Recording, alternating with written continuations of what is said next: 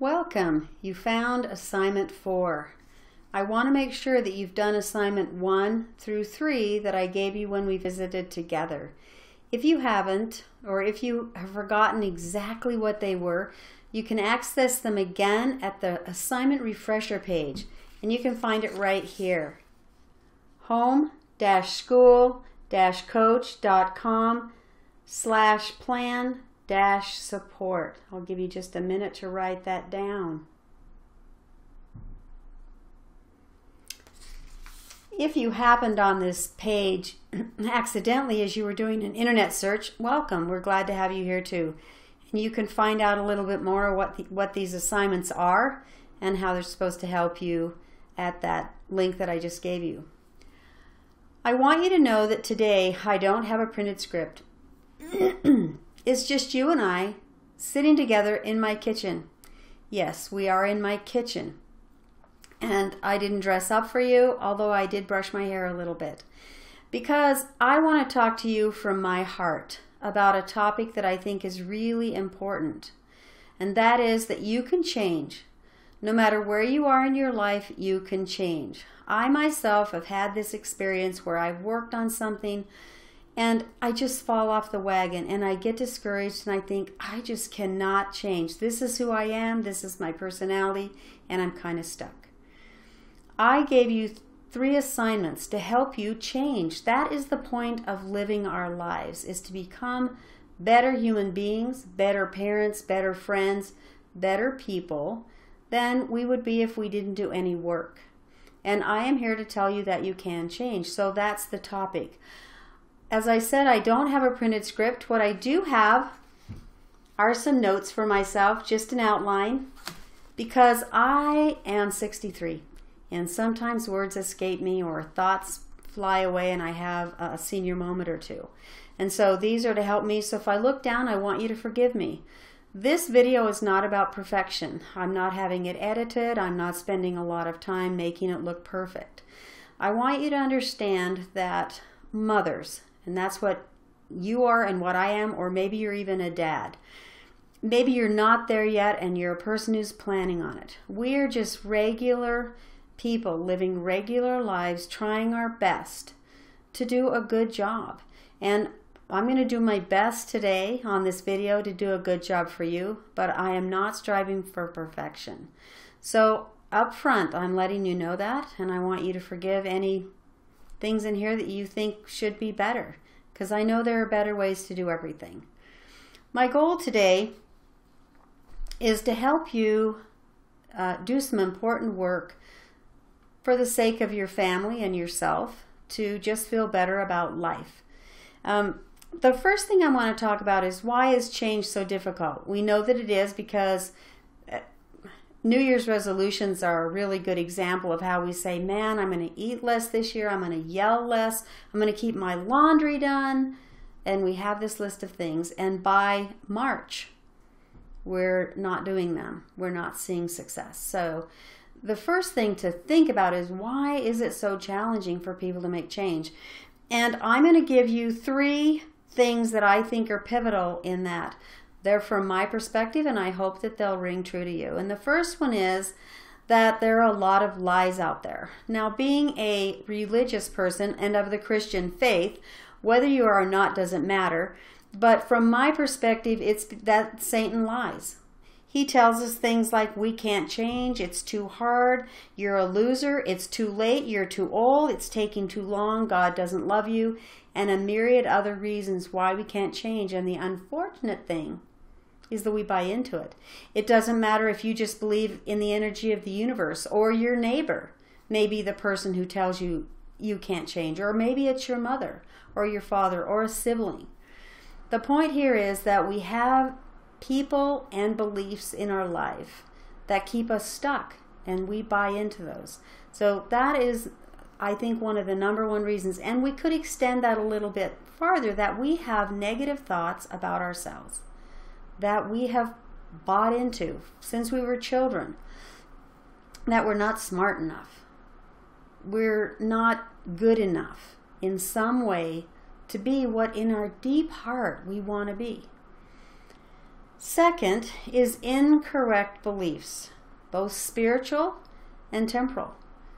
Things we believe about how life works, how families work, how discipline works, how education works, or spiritual.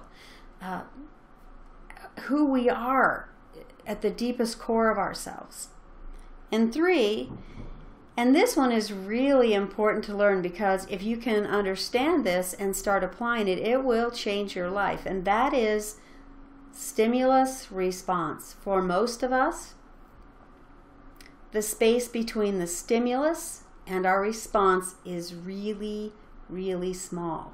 So I'm going to give you an example, and I'm going to use an example from my life, and that is yelling. I was really a yeller. In fact, I would say sometimes it bordered on raging when I was younger. And I would think to myself, it just happens. There's nothing I can do about it. I decide I'm not going to yell, and then something happens, and wow, it just happens. Well, I'm here to tell you that everything you say, think, and do, there's a moment of choice behind it. Now, you may not believe it, and that's okay.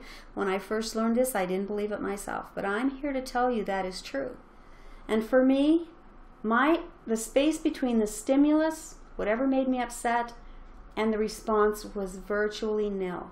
And so for me, it felt like the same thing. Stimulus, response, firecracker going off.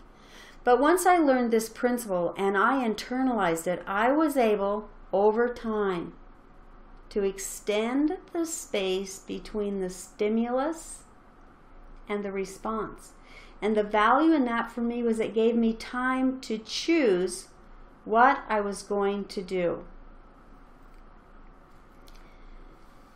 If it feels to you like you have no control in the moment, I want you to understand that there is.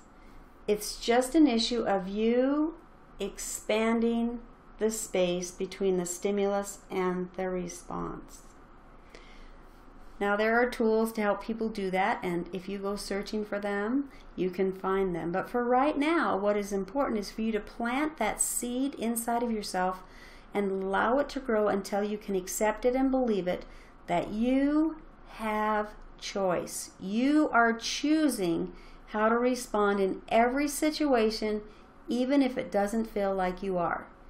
So, to summarize why it's so hard for people to change, 3 things.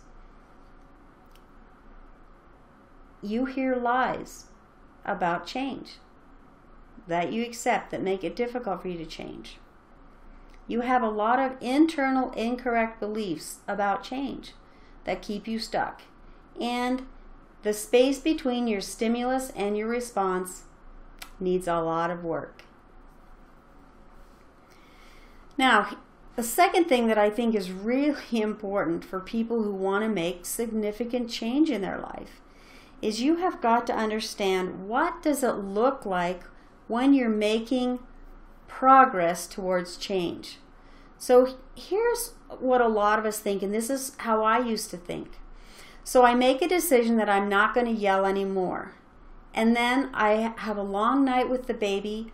I only get a couple of hours of sleep, and those are very interrupted. I'm feeling really out of sorts and crabby when I wake up. And when I go into the kitchen, I find that my 5-year-old has tried to get himself a cup of chocolate milk, and there is a puddle all over the kitchen floor.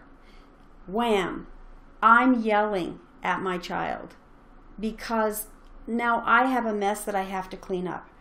And so this is what I do. I clean up the mess. I'm yelling the whole time. I'm feeling really frustrated. The child's standing there with, the look on their face, because their intention was to independently get chocolate milk, and they felt perfectly capable of doing it, and they weren't waking us up. Now, 3 minutes later, 5 minutes later, 10 minutes later, 15 minutes later, I'm replaying that situation in my brain, and I'm feeling like a lousy person. I'm telling myself, oh, you're so bad. You weren't going to yell anymore, and look at this. You didn't even last one day, and you're already yelling. And now you've set the stage for how you're going to feel the rest of the day. and the rest of the week about yourself. But I'm telling you, you've missed something really important. There are 3 steps to change, and you cannot skip any of them. And the first one is what you just experienced. You make a decision about something you want to change, and then you mess up. And after you mess up, you recognize, oh, that isn't what I wanted to do. I wanted to do this instead. Instead of beating yourself up over that, what I want you to do is celebrate and say, yes, I'm on my way to change. Because that's where you are. That is the first step. You become aware that something needs to change. You make a decision you're going to change. And then you are going to mess up. And then you're going to realize, oh, that's not what I wanted to do. I wanted to do this instead. That, my friends, is a moment for celebration. Now, yes, you feel bad that your little 5-year-old's heart is hurt and wounded. But what I want you to do is celebrate. Yes, I'm making progress. I know what I need to do. And then you go get your 5-year-old, you wrap your arms around them and say, you know what? I'm sorry I was crabby. I had a long night. The baby was awake and I just wasn't myself. I appreciate that you didn't wake me up and that you were doing your best to take care of breakfast. And then go on with your day. Till the next time you screw up, you yell again, you say something you didn't mean to say, or you do something you planned on not doing. And the moment you recognize, that's not what I wanted to do. I wanted to do this instead. I want you to celebrate, because that is step 1 in what change actually looks like. So what does step 2 look like? Well, you make a decision that you're not going to yell anymore. Same scenario.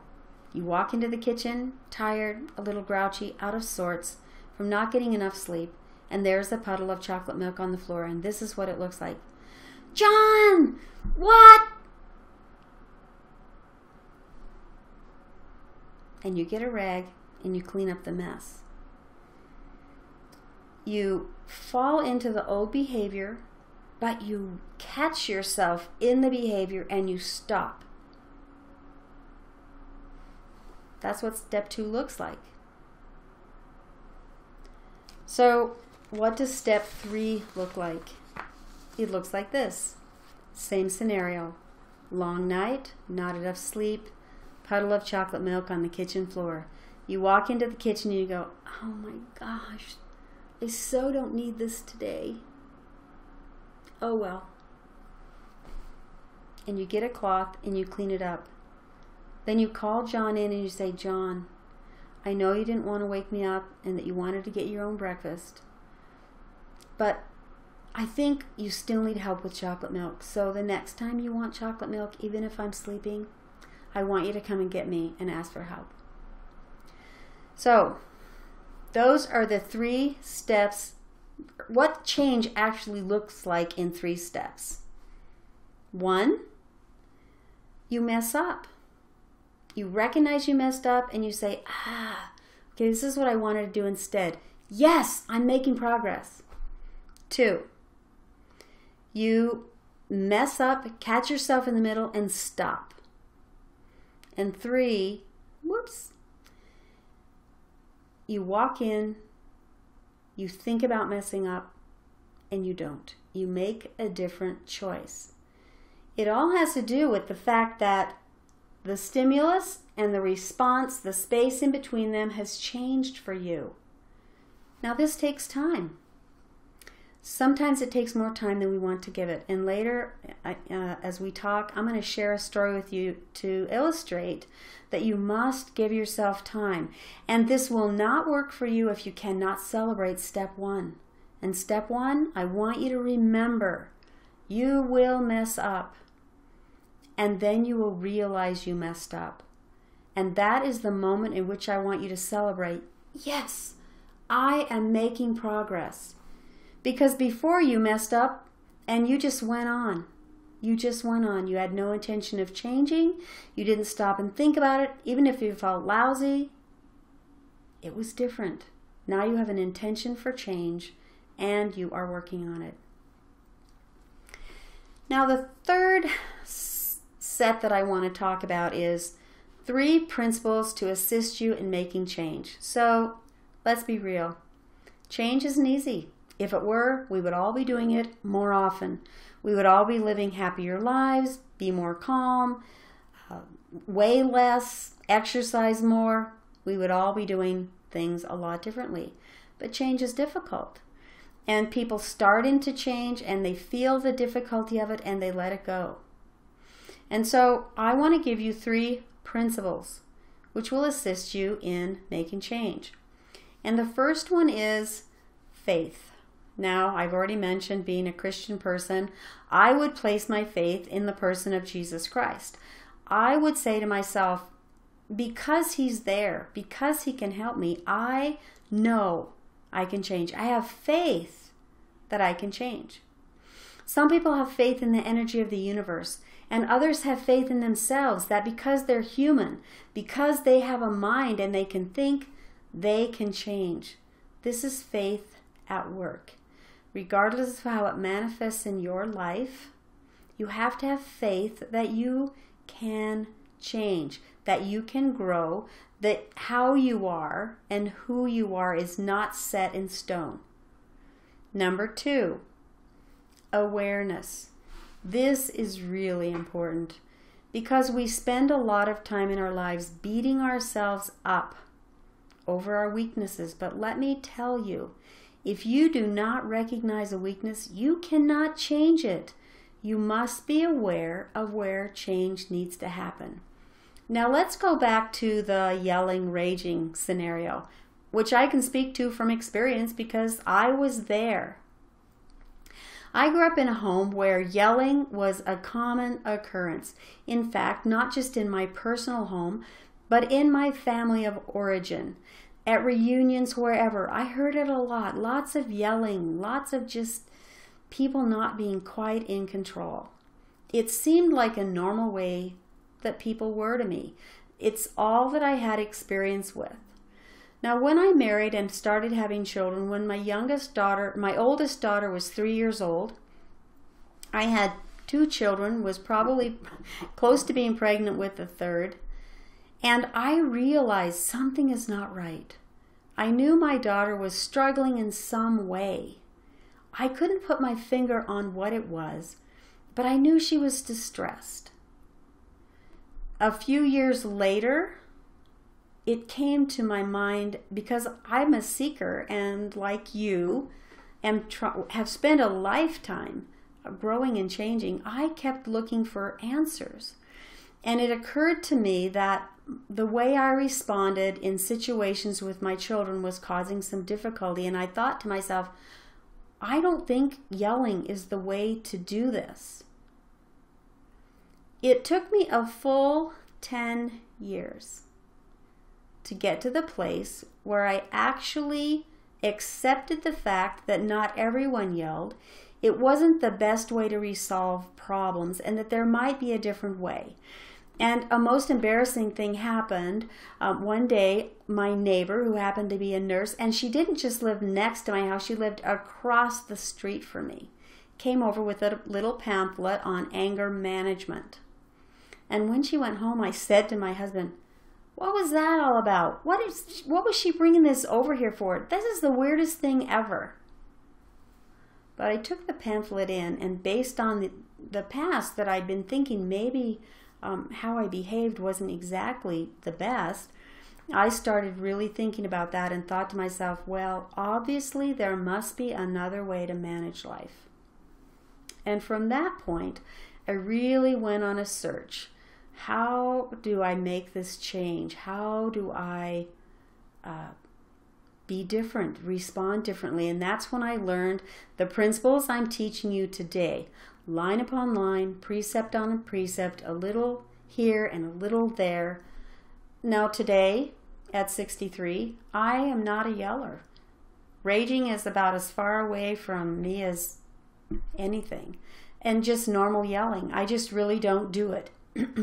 I can at times be a little intense, but I really have a handle on it. But it took time. It took time. And in any of those intervening years, had I given up, it would have been over for me.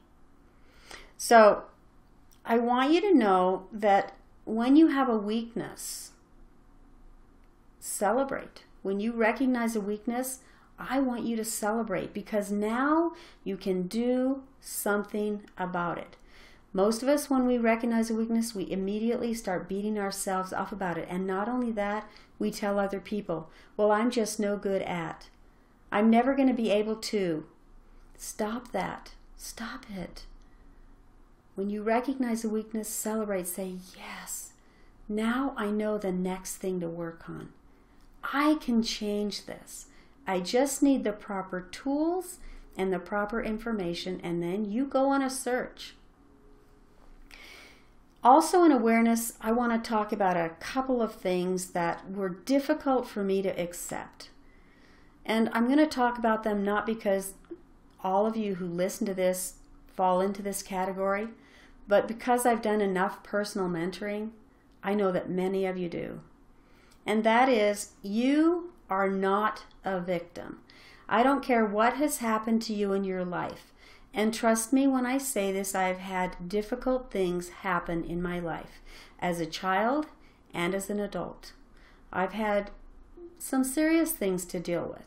I'm speaking to you from experience, and I'm telling you, no matter what has happened to you, you are not a victim. But it's easy to become a victim, to think we're victims.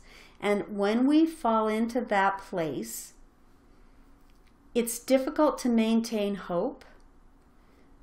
Victims have a hard time believing that they can change, that life can be better for them. They have a difficult time taking responsibility for whatever is happening in their lives, and they tend to blame others. And I'm going to tell you right now that if you are in that victim space, the first thing you need to do is get out. I lived in that victim space all of my childhood and youth, and well into my adult years. I'm speaking from experience. I want you to clearly understand that you listening at home cannot say to yourself, well, it's easy for her to say. She hasn't had blah, blah, blah, whatever it is. I probably have. I probably have. And I got myself a mentor who had also been a victim and had felt like a victim for much of her life. But she had gotten herself out of that victim place. I went to her and I said, I want to do what you've done. I want to be free.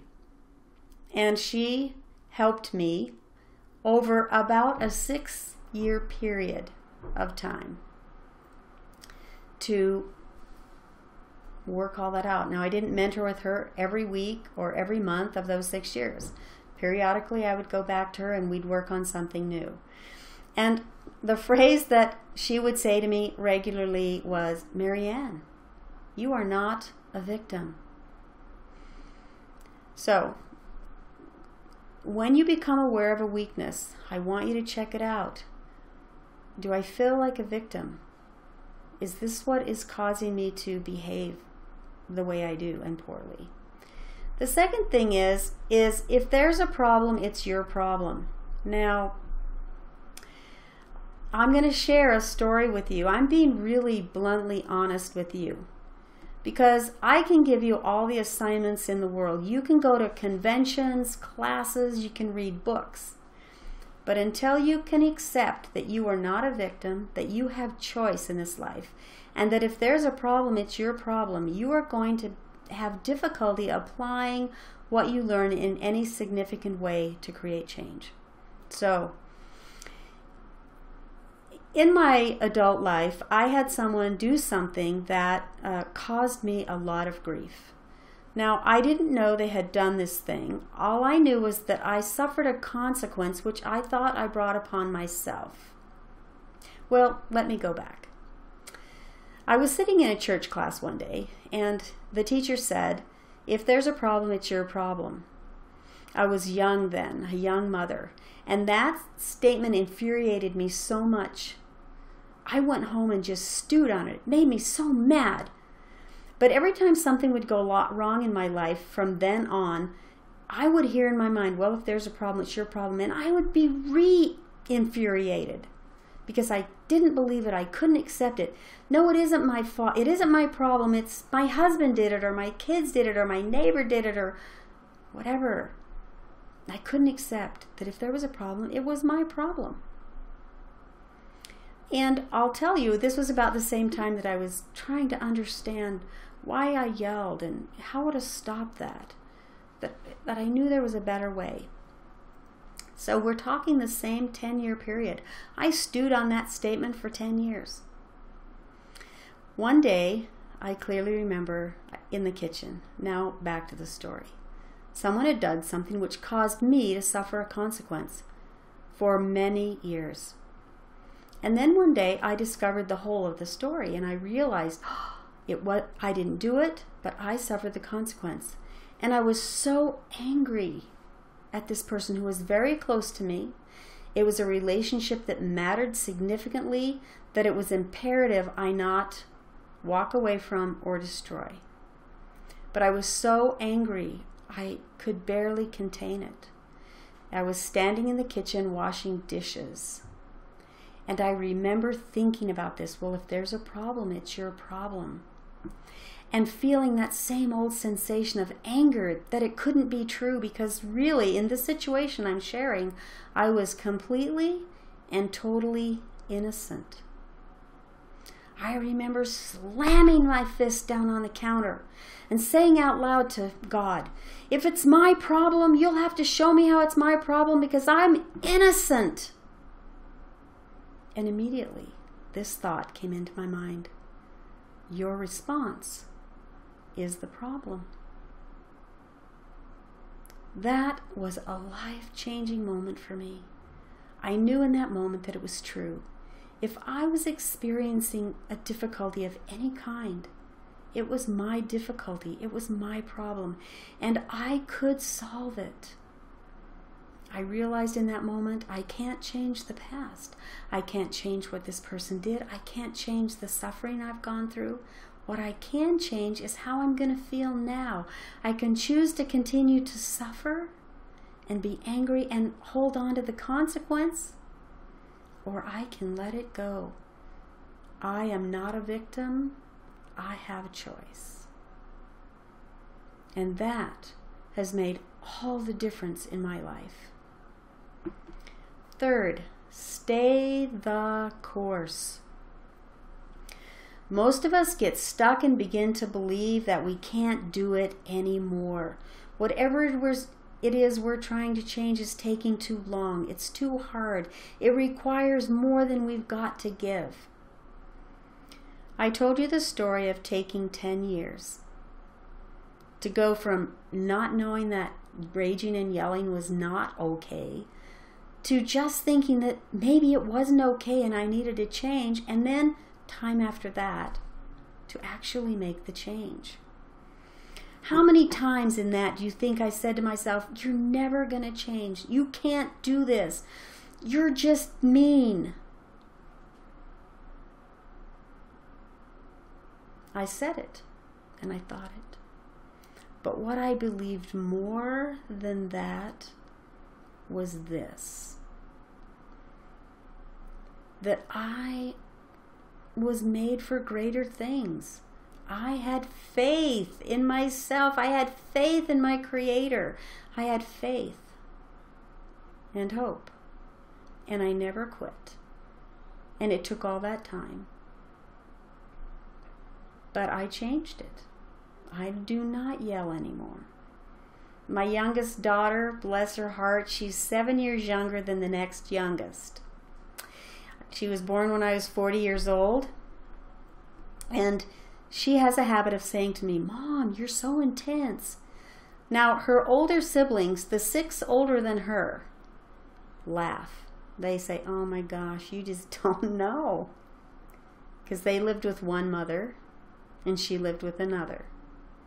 So I know that regardless of how long it takes, it's worth the effort. It's worth the change, because I've been yelling free for 20 years. That's a long time. to live a more peaceful, calm, managed life. And I'm grateful for that. I'm grateful I didn't quit. I want you not to give up until a change of heart occurs. That's what you're doing here. You're changing your way of being. You're changing your heart. These things do not generally happen overnight. They're a process. They take time. Now, when I was mentoring with the woman who was helping me learn to not yell, she would remind me, we would talk in the call. She would remind me, you're not a victim. You do have choice. You can change. Everything you need is within you. You just need a few tools, a little accountability, some support. You can do this. And at the end of the calls, I remember consistently crying. And it was embarrassing because she was way, way younger than me. And I'll be honest, she was my daughter. And I'd think to myself, she would say to me, Mom, why are you crying? And I'd say, well, because I'm the mother. I should know this. And she would say to me, why should you know this?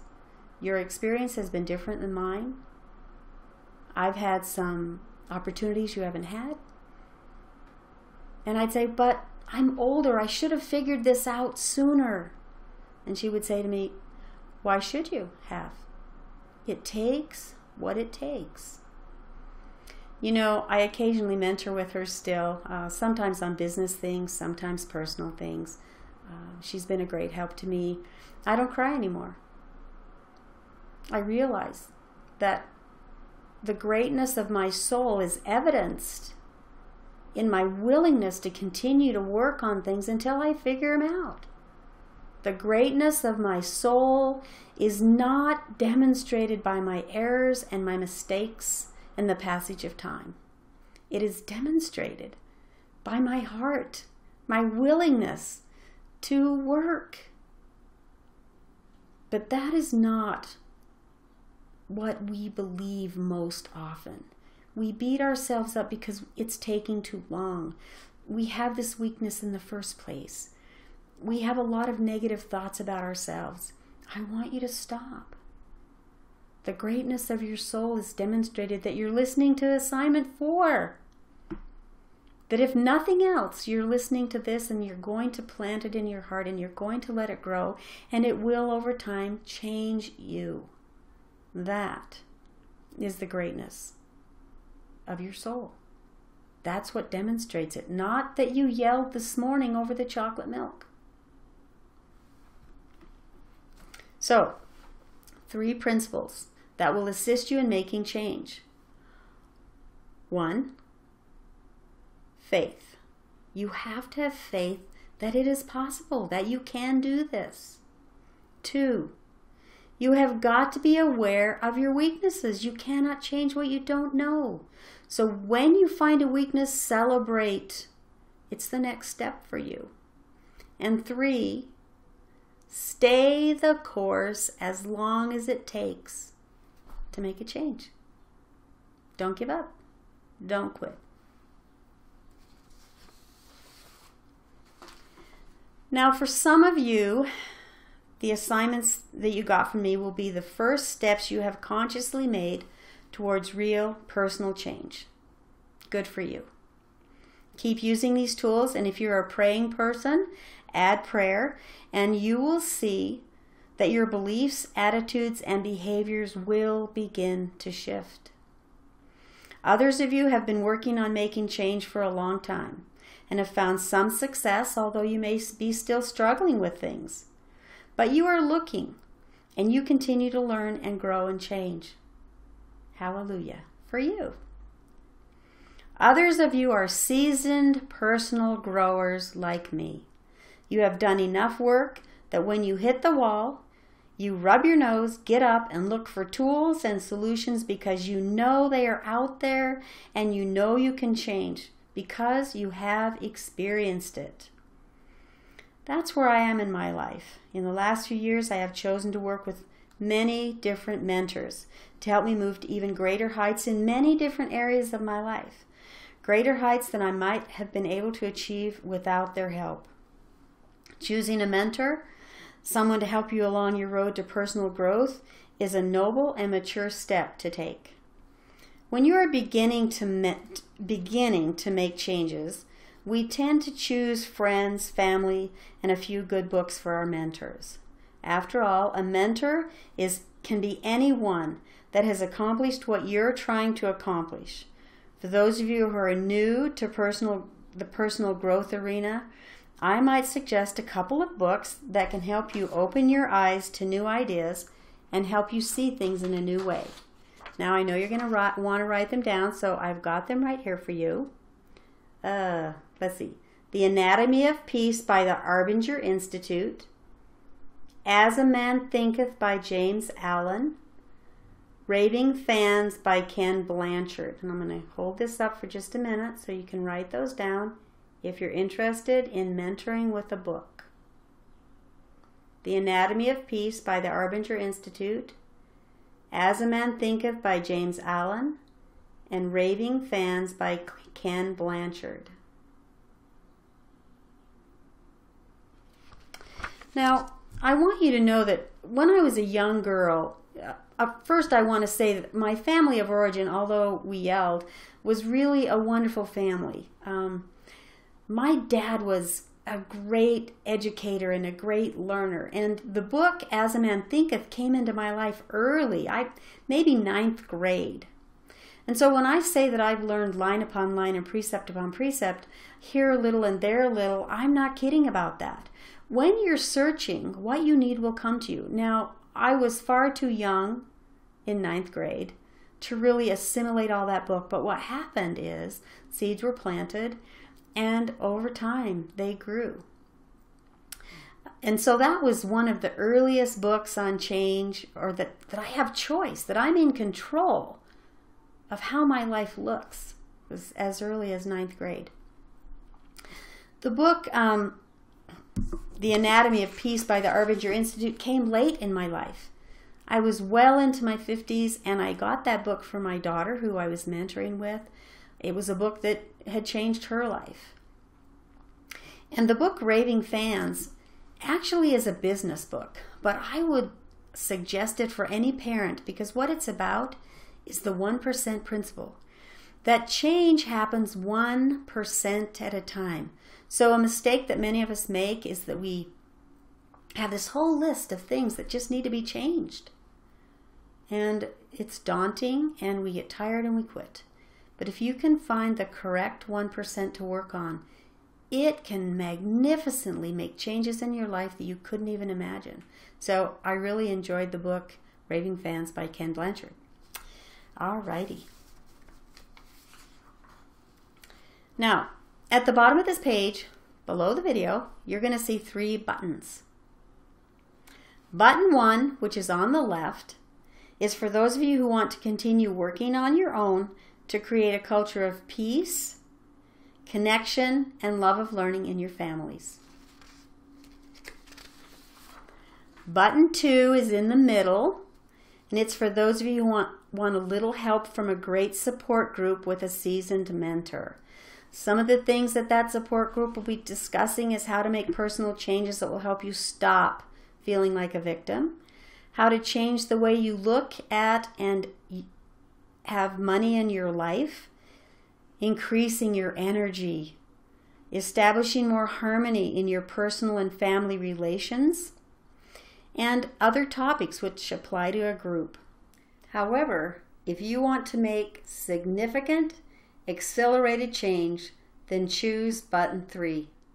A week from now, when you yell, or you feel discouraged, or you do something wrong, I want you to remember that you can change. You do not have to remain the same. Change is possible for everyone, even you. A year from now, when you have given it everything you have and you think there isn't any more to give, and you want to quit, I want you to remember that you don't have to stay where you are. Change is possible for everyone, even you. One of my favorite scriptures out of my own personal canon, the Christian Bible, is found in Mark chapter 9, verse 23. If thou canst believe, all things are possible to him that believeth. All things are possible to him that believeth, even change, overcoming weaknesses, changing our way of being, becoming a new person. It is possible. When I was a young girl, I read a book by Viktor Frankl. He spent a significant amount of time in a concentration camp. Life was really difficult and hard there. I love this quote by him. When you are no longer able to change a situation, you are challenged to change yourself. I want you to accept that you can change, no matter what has happened to you in the past, no matter what your life looks like today, whether it's overeating, binging, yelling, depression, not enjoying being a mom or dad, trouble at work, financial trouble. It doesn't matter. It absolutely doesn't matter. There are tools that you can apply to change everything in your life. Go out there, continue searching, continue looking, make a change. Choose a method that will help you change, whether it's reading a good book, visiting with a family or friend who has accomplished what you want, taking a course on your own, mentoring with a group, or mentoring personally with someone who's done what you want to do. Choose one and just get started and do it. Thank you for joining me today. Thank you for forgiving any mistakes or errors in this video. Thank you for being willing to learn and walk this short journey with me. Have a good day.